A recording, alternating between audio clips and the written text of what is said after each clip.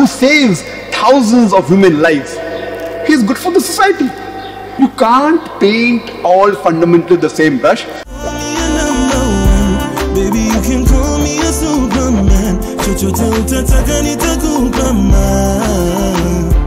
Hey yo, what's up everybody, welcome back to the channel. It's your boy Jesse again, and we are Fanny&jessy. So right about now we're going to do another reaction video. Before we get into the reaction, I want to thank everyone out there who've been subscribing to our channel. You guys are really amazing, and also want to thank you so much for giving us suggestion videos. You're really amazing. And for the people who've been able to comment on our comment section, thank you so much. And also for the people who've been able to go to our Patreon and becoming a member, you guys are also amazing. And if you're new to this channel, we are Fanny&jessy, and we do a lot of reaction videos. And if you want to go check us on our Patreon, just go in the description below and hit the link over there and support us on our Patreon. And thank you so much for actually being part of our family. And we're here to actually if not entertain you guys, educate you guys, and also to make sure at least we are not selfish enough to pass in an information to you people. I believe in sharing. I believe in you know, if you find something that is worth sharing, go ahead and, you know, give it to the people out there. And it's really good to give, and also that's how you receive a lot of blessing and stuff like that. So we do this for us too, because we're also learning a lot of things.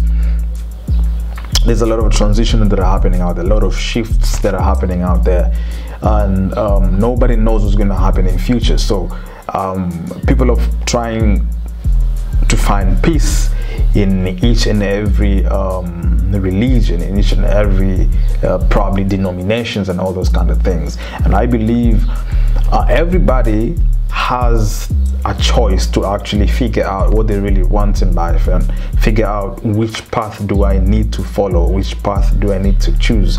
And I believe probably the path is just right next to you. The path is with you, and the path is actually coming to you in the nearby future. So right about now we're going to do another reaction, and this one was suggested by a lot of people. They suggested that we should go react to Muslims Fundamentalists, and this is by Dr. Zakir Naik. So without any further ado guys, let's get it. You know, the media today is calling Muslims as fundamentalists. What is the meaning of the fundamentalist? Fundamentalist by definition means a person who follows the fundamentals of one particular subject. For example, if any person wants to be a good scientist, he should know, follow and practice the fundamentals of science. Unless he is a fundamentalist in the field of science, he cannot be a good scientist. If a person wants to be a good mathematician, he should know, follow and practice the fundamentals of maths. Unless he is a fundamentalist in the field of maths, he cannot be a good mathematician. We cannot paint all fundamentalists with the same brush, that all are good or all are bad. Depending in which field the person is a fundamentalist, you have to label him accordingly. For example, if we have a fundamentalist robber whose profession is to rob, he is bad for the society.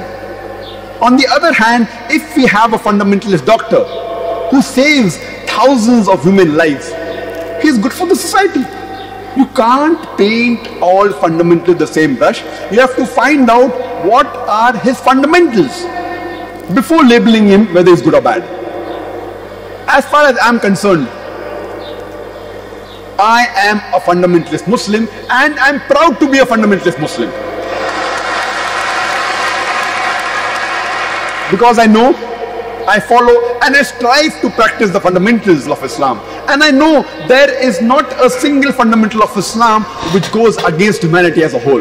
There may be a few fundamentals of Islam which the non-Muslims may feel it is against humanity. But the moment you give the logical reason regarding these fundamentals and the statistics of the world, there is not a single human being who's unbiased who can point out a single fundamental of Islam which is against humanity as a whole. Therefore, I am proud to be a fundamentalist Muslim.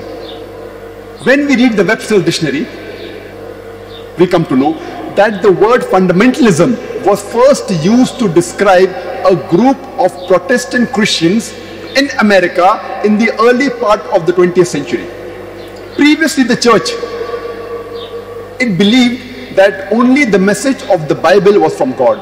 These Protestant Christians in America in the early part of the 20th century, they protested that not only is the message of the Bible from God, but every word, every letter of the Bible is from God. If any person can prove that the Bible is the word of God, this movement is a good movement.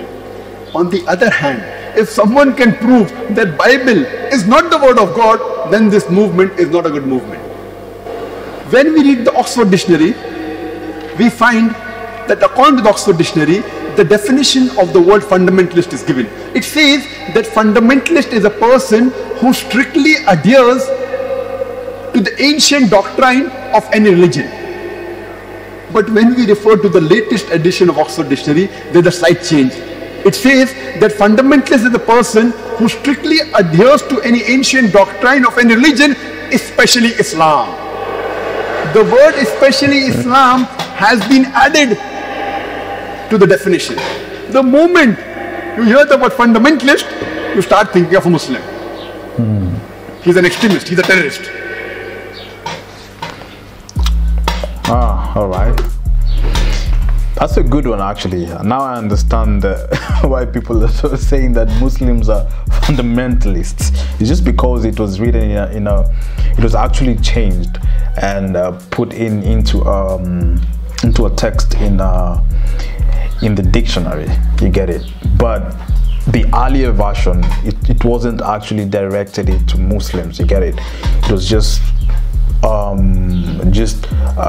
at its own context and not putting Muslim as a subject in there, which is actually now I understand why. Most of the people are out there probably, you know, calling out Muslims. They are fundamentalists, they are, what do you call this, they're extremists, they're all those kind of things. But I think this is just labels. You get it? I mean, you can't start saying that just because I'm religious enough, just because I pray 5 times a day, you should call me an extremist, or you should call me somebody who's actually too much into religion matters and stuff like that. You get it? I mean, I think it's so irrational for somebody to call you those names without even thinking twice, without looking into the word itself. You know, look,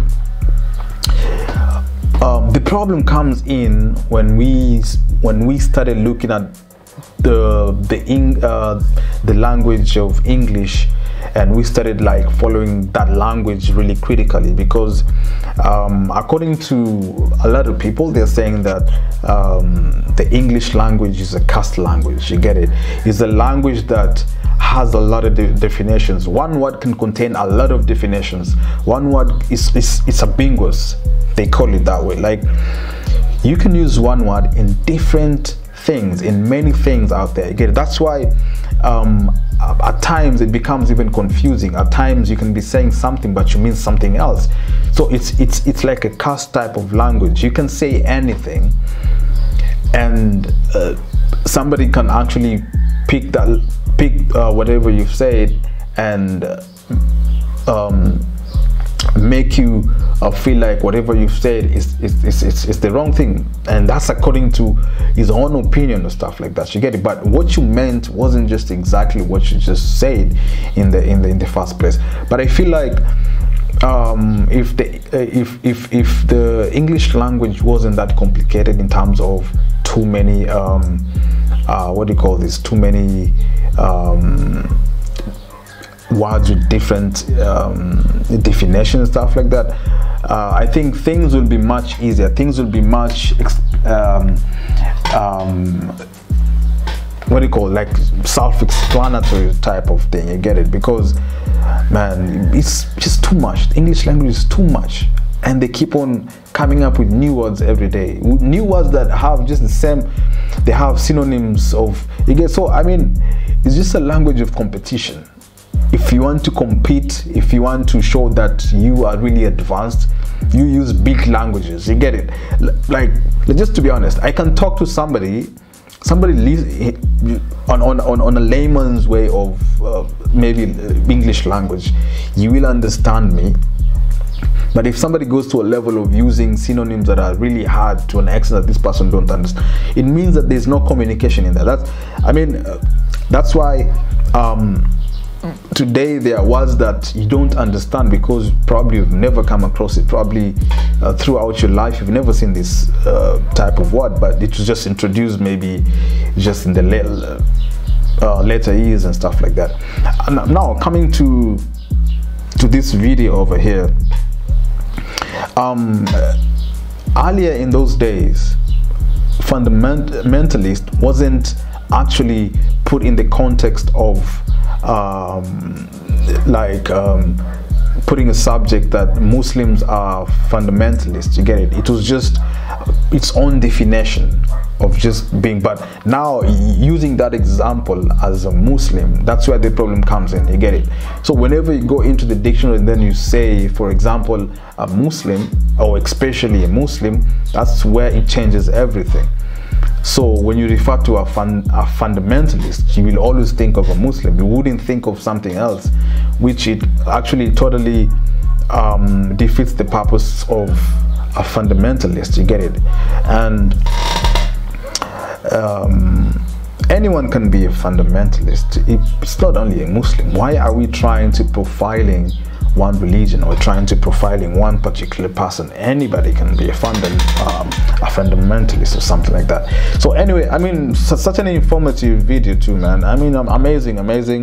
And thank you so much for the person who actually suggested on this video right there. You're really amazing. Thank you so much. And if you feel like I reacted to this video in a better way, give me a thumbs up. And don't forget to go down in my comment section, tell me exactly what you feel about this video or what you feel about my reaction. Just let me know in the comment section below. Are Muslims fundamentalists? Just let me know. Let's keep it going on the comment section below. I know there's some people who have better thinking probably than me, or maybe even Dr. Zakir Naik. Just let me know in the comment section below. What do you think?